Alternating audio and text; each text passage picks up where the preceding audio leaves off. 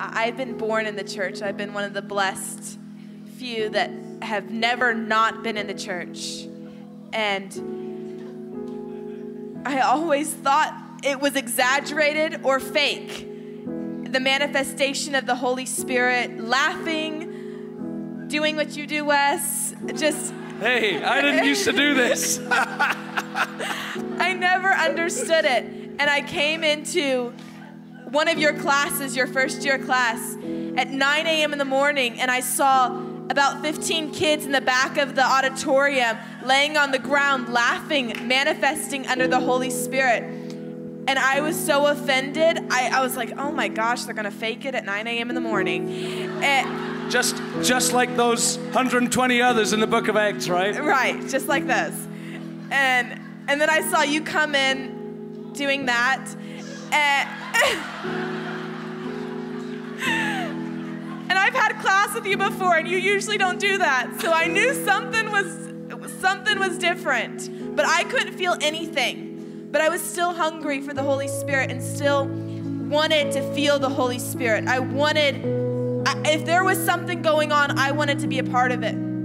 So I sat down in the corner and just closed my eyes, feeling absolutely nothing, while others were feeling, the few were being really sensitive to the Holy Spirit. But I was offended, but I just gave the Lord everything. I just said, God, encounter me. I am hungry and I want to experience you. I do not want to prohibit myself from knowing you.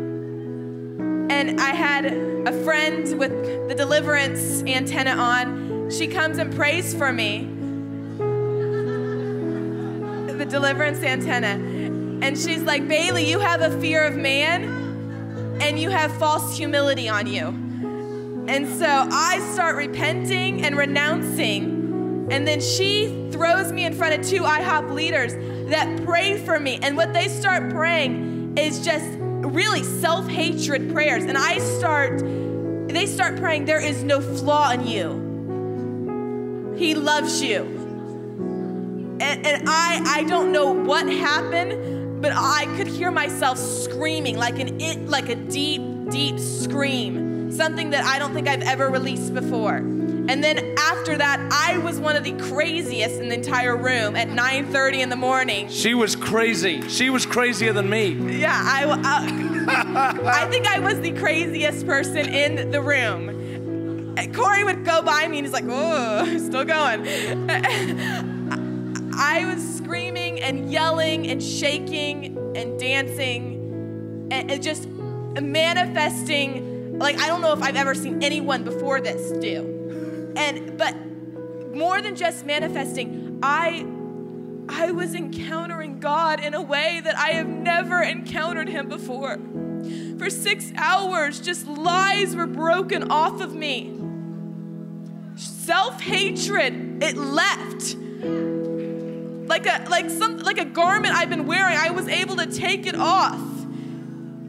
The lies just stopped. And in their place, the teaching that I've heard, I'm a third-year student. I've heard a lot of good teaching. Instead of just settling in my mind, it was imparted in my spirit. And I could actually feel the love of God. The lie that I love God more than he loves me was broken off of me. And just familiar scriptures.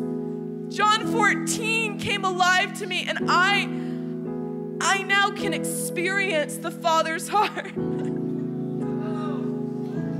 Thank you, Lord. Oh, I know he loves me. Jesus.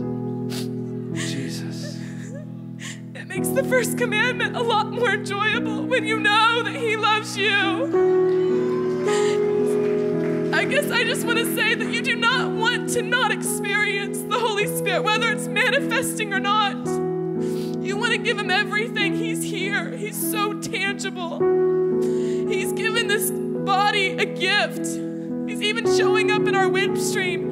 And we want to give him everything. We want to say, God, take away false humility. Take away the fear of man and encounter me. I want to feel everything. I want knowledge up here to be imparted deep in my spirit. I want to love you more than I've ever loved you. And more than that, I want you to love me more than I've ever felt your love. Thank you. Just increase, Lord, on Bailey right now. We ask you, as you have delivered her heart into your love, Lord, let her be one who delivers others into your love. Come, Holy Spirit, rest upon her in an increased measure tonight. Refresh her heart, Lord. Jesus. Jesus, thank you, Lord.